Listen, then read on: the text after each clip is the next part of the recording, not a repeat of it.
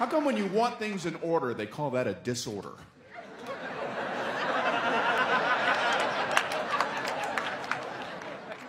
You know, when I first suspected that I might have OCD, I Googled it, and there are different symptoms. And some I have, and some I don't. And the ones I have, some I have more strongly than others. So I decided to make a color-coded graph. I wish I was making this up. I listed the symptoms. I said, I'm going to rate from 0 to 10 how strongly I feel I have each symptom, total it up, and divide it by the number of symptoms. If I'm higher than 5, I'll seek professional help.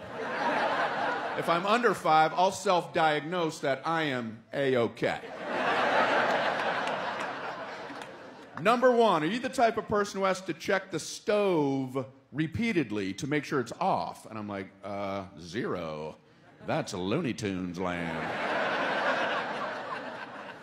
Number 2, are you the type of person who has to wash your hands over and over again?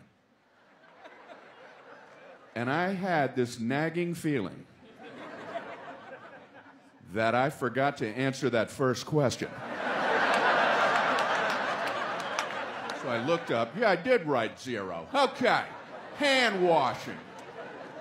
6.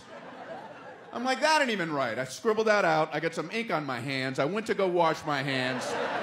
While I'm washing my hands, I'm like, why did they mention stove? So I checked the stove. It was on. I'm like, I'm never going to make that mistake again. And I came back, and I changed hand washing to 2. I took the whole test. It averaged 5.0. So I'm like, I still don't know.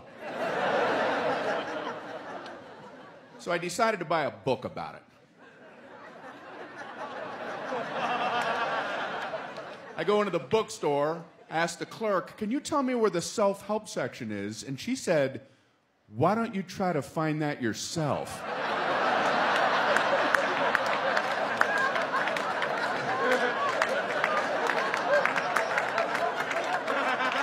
Well, I finally found the section. It was so disorganized, I spent the next 3 hours rearranging all their books rather than finding out whether or not I have OCD.